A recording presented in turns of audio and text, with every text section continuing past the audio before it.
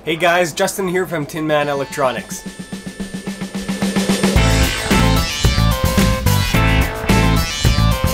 So, welcome to part 2 of my little servo motor series. Last week, we talked about the actual mechanical components and the mechanical operation of the servo motor. But this week, I actually want to see how you talk to it. How do you send it a signal? How do you move the servo motor? So I want to see the electrical side of servo motors. We're going to be seeing the standards of it, like the little pulse width that you have to send to it, power requirements, I don't know, anything that's pertinent I will hopefully go over. Any questions, put it on the YouTube comments or the website comments. I don't care. Let's go. So I basically just drew on this sheet the only things I really care about for servo standards. The packaging itself, like the actual case of the servo, they do have standards, I'm pretty sure, but I won't go over that because I am not knowledgeable on the package sizes. But I do know about the electrical side because it is so damn simple, so there's no reason why you should not understand any of this after this video.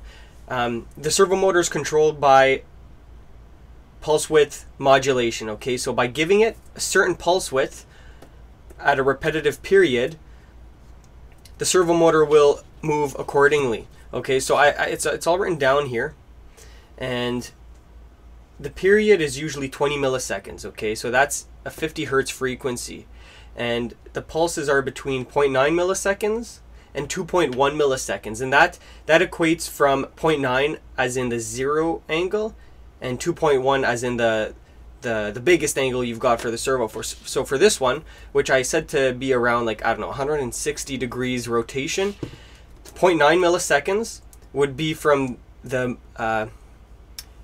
counterclockwise most point, and 2.1 milliseconds will be from the farthest point, so that would be the 160. So if I go all the way back, that is 0.9, and if I rotate it clockwise all the way there, that should be 2.1. So that is the electrical standard.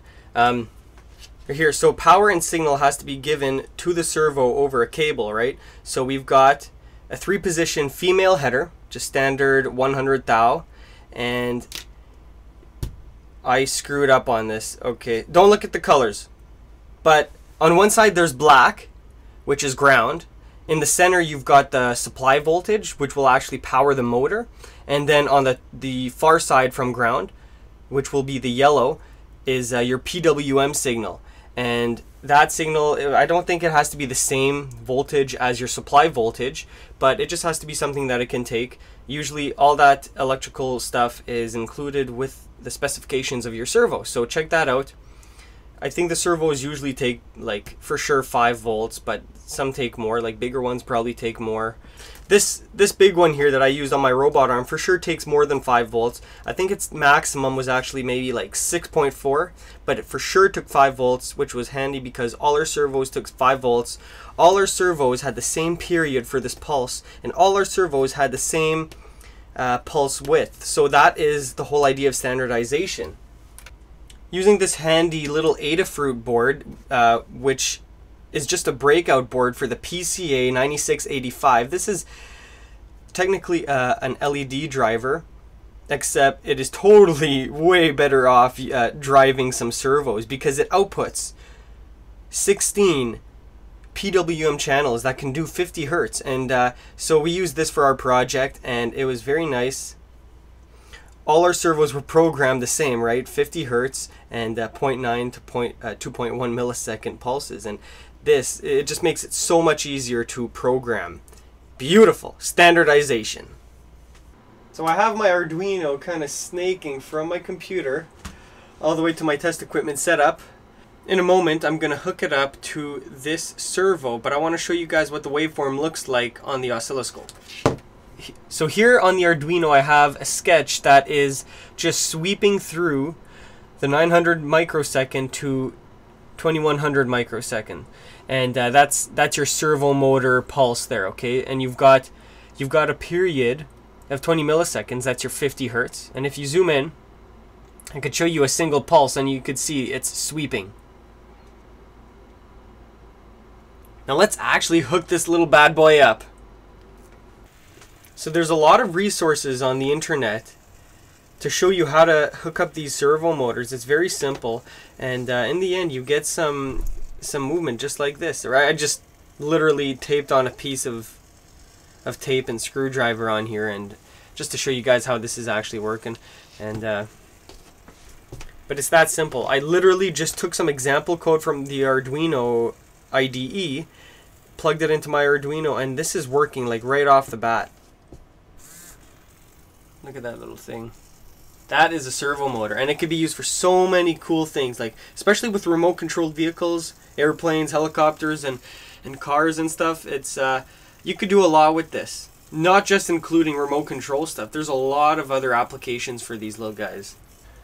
So because of standardization in the remote control car industry, or like remote control helicopter or airplane industry, it makes it so that you always know what you're getting into. The standard package makes it so that when I talk about a servo motor, you think, oh, you know that little rectangular box with the servo horn on it, and you know exactly how it could be used in your project. You know exactly how you could use it in future projects. The standard electrical input, the pinout, and the frequency, the 50 hertz with the pulse width, that is also standard, and that makes it very interchangeable. When I'm talking about remote control airplanes, it's very simple, because all you need to do is get the airplane, which is expensive, but then you get the transmitter, like the remote controller, and you on the airplane you have this little box that receives the commands from your handset, and this little box sends out the 50 hertz pulse width. And it's very simple, because it doesn't matter, you just get your servos, you hook it up to that little box, and your airplane is good to go. Very simple. That is standardization, and that's how it has impacted the remote control industry. Also, it applies to remote control cars, the more expensive ones too. If it's driven by a single servo directing its wheels, well, you know that if that servo breaks, you could just easily go get a different brand servo with the same angle of actuation, or whatever you want to call it, and just stick it right in there, and your remote control car is going to work again. And you're not just confined to remote control applications with servos. I've seen people use servos to tune a tuning capacitor for a radio. I've seen it used for a moving camera gantry kind of system, and like you could just use it for anything. They've came a long way since a while back, and like that little package, they've optimized everything about it. Like the gears, the drive shaft, and all that stuff that's inside the little black box that is your servo is so optimized nowadays that it's just that's just engineering. So I hope you learned something from this episode today. I am Justin, your host from Tinman Electronics. If you like the video, give it a thumbs up. That helps a lot with the search engine optimization. Subscribe to my channel. Check out my website at www.tinmanelectronics.com. Follow me on Twitter at Justin Tinman. I hope to post some, or tweet, I guess that's the word, tweet some really cool stuff about electronics. Just follow me, I guess. That's engineering, not Twitter. I'm talking about this. What I'm doing is engineering.